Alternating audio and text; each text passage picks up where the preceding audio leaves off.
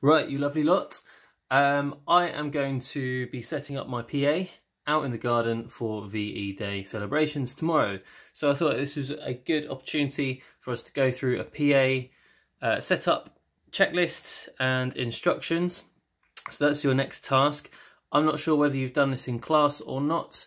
I haven't got that much detail from Miss Burgess, just sort of a sort of very general level of your working so far. So starting with, I need to get these speakers out of here. It's kind of a bit messy. I've been doing bits of recording and they're stuck kind of behind my electric kit at the moment. So thinking about health and safety, this is your first consideration of clearing some space so I can get it out of that door there. Got cables everywhere. I'm also not wearing any footwear. So I've got my lovely socks on there to put on so I can get my boots on. So if I drop these heavy speakers on my feet, I'm not going to break a toe.